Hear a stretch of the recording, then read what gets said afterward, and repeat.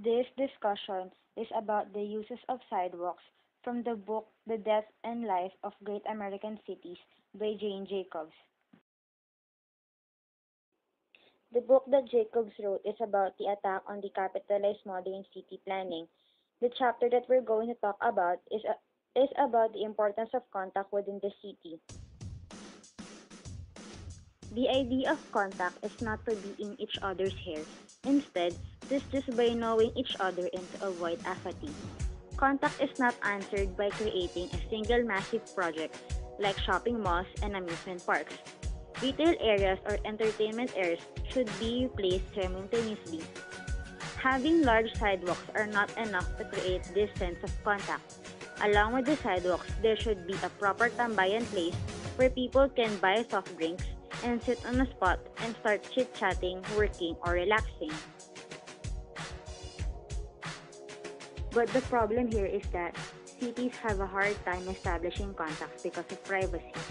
Privacy is precious in cities. It is indispensable. Perhaps it is precious and indispensable everywhere, but most places you cannot get it. A good city street neighborhood achieves a marvelous balance between its people's determination to have essential privacy and their simultaneous wishes for differing degrees of the contact, enjoyment, or help from people around. This balance is largely made up of small, sensitively managed details, practiced and accepted so casually that they are normally taken for granted. Togetherness is a fittingly nauseating name for an old ideal in planning theory. This ideal is that if anything is shared among people, much should be shared. Togetherness, apparently a spiritual resource of the new suburbs, works destructively in cities.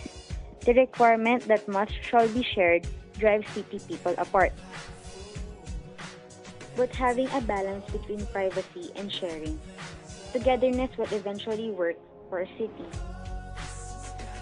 This technique, however, is applicable only to the high and middle income families, because for those who live on the slums, it is of different technique. The slums have unstable population of residents that are ready to get out of that place if they were given the opportunity. These people can create the sense of togetherness because it is overpowered by the survival instinct that in the end produces chaos in the area.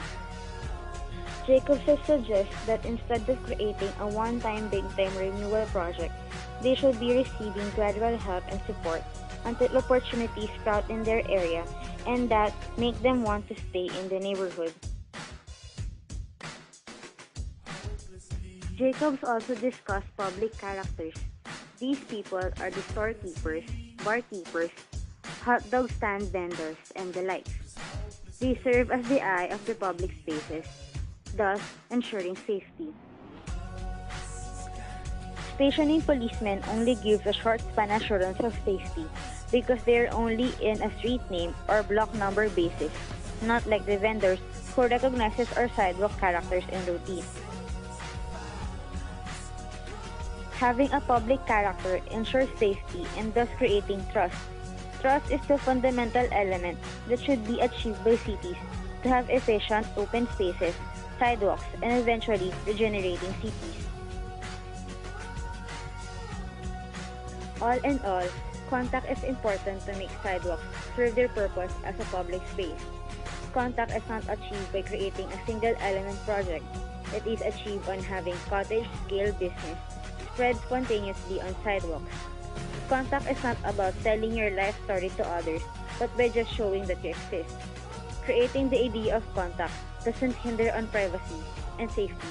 Instead, it helps us achieve it.